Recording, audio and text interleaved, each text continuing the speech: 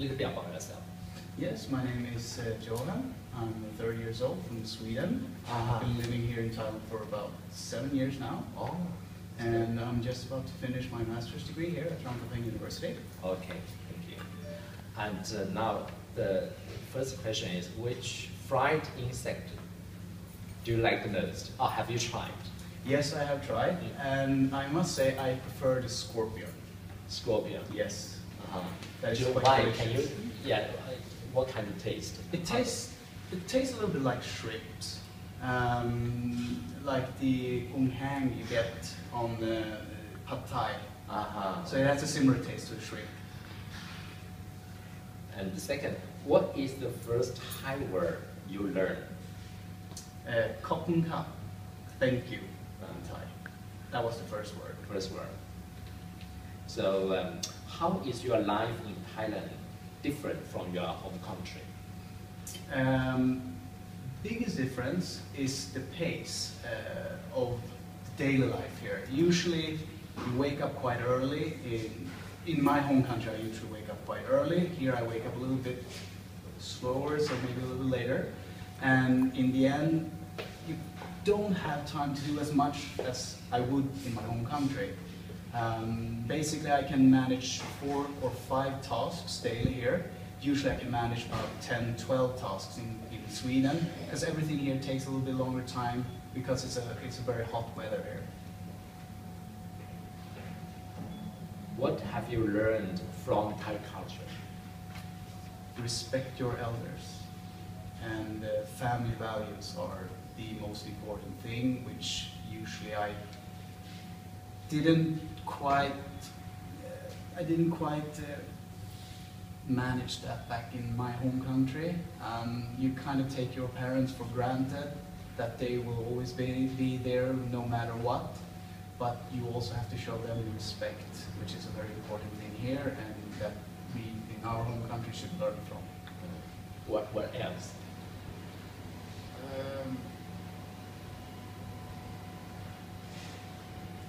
Eating street food is one thing that we do not do in Sweden because of the health issues. But when it all comes to a conclusion, is that the street food is almost always better here because it's cooked directly. And when you have the bacteria, stomach for food, is no problem at all.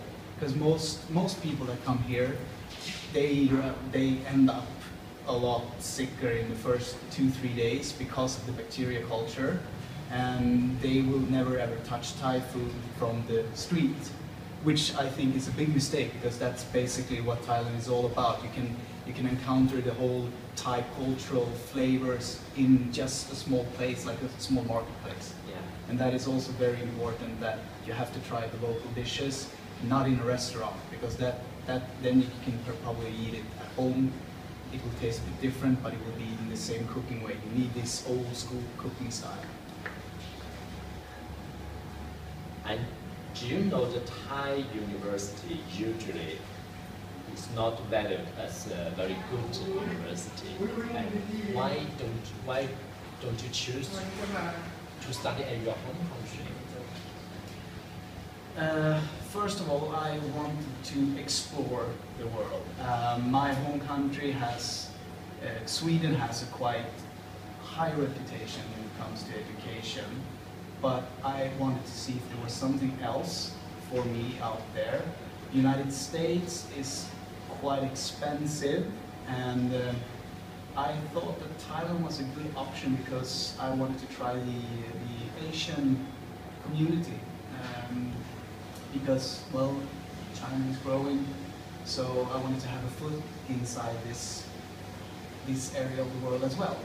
And I know, of course, that the Thai universities don't have as high quality of education as many other countries, but they are growing and they are learning from all over the world, and it will eventually become as fine education here as it will in the United States, for example. diversification is something that's very important, and there has to be treats from a Thai perspective as well to get a world education. And the next question is, I hope I've asked this question, you don't feel offended. I hope so. Yeah, okay. No, yeah. Can you think of dating a Catholic in Thailand? Actually, no. Not because they have been a man, because I know there's a lot of men that has turned out to become 100% girls. So I do understand this kind of community, and I have no offense against them at all, and they are as much human people as we are, and as everyone is, and I just don't know if I would,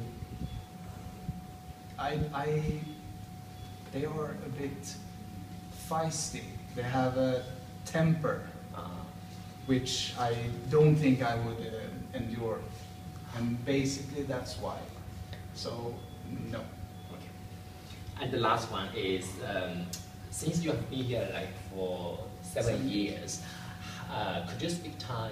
Have you learned some Thai language?